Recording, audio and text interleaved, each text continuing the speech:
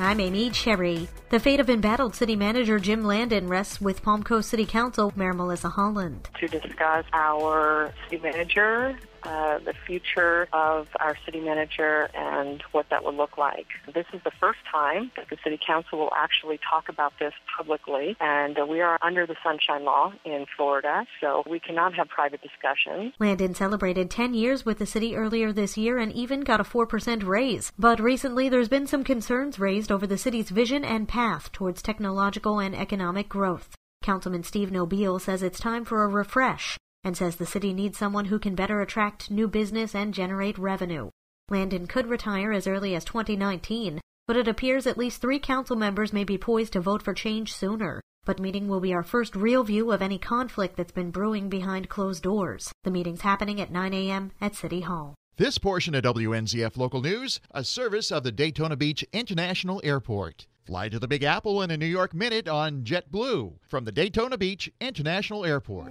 Flagler County officials hope a new construction project will bring more companies to the area. Ben Smith reports. Long known simply as Project Spec, the building site at the corner of U.S. Highway 1 and Otis Stone Hunter Road in Bunnell will be a relatively rare endeavor. Flagler County Commissioner and Chair of the Economic Opportunity Council, Donald O'Brien. What's neat about it is it's built with the idea of attracting new businesses into town that will occupy the space, or current businesses that might want to expand. Speculative construction has been practically non-existent in the region since the Great Recession. O'Brien says interest in the site is already high and bodes well for future projects. Once we show that this can happen, I think that's going to give us a great example that we can use to promote to other investors. Construction on the site, officially dubbed the U.S. Highway 1 Commercial Park, will begin later this year with occupancy available early next year. For Flagler's Morning News, I'm Ben Smith.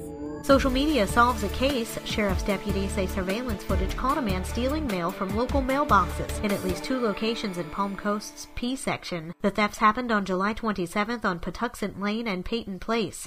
Photos of the thefts in progress were posted to the Flagler County Sheriff's Office, clearly showing the suspect in his Toyota 4Runner. When the suspect saw himself on social media, he turned himself in. He's been charged with theft.